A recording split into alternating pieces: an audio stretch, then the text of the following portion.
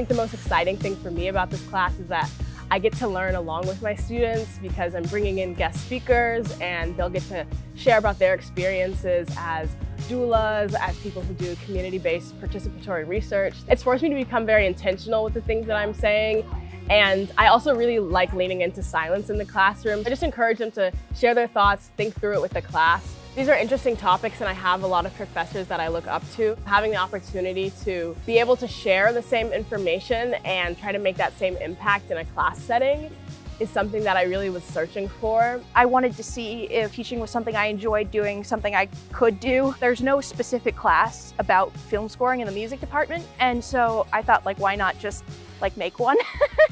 I was terrified of how am I gonna talk and be useful in that way for 50 minutes. I was not sure up until the first class that I could do this, and knowing that I can feels very powerful. So the idea is, how do we move toward a society that does not rely on prisons to respond to societal issues? I knew that this is something that I'm not an expert on, and I didn't want to ever present myself as an expert, so I couldn't lecture at my students for an entire class, because as a learner, that doesn't always work for me. We started with some pretty heavy icebreakers so that you can really get to know each other and so that it can be more discussion-based. Letting them kind of take the reins a little bit, because that's one of the principles I have for this course. We are collaborating together. I'm a student. If I didn't try new things, then I wouldn't be teaching a class right now.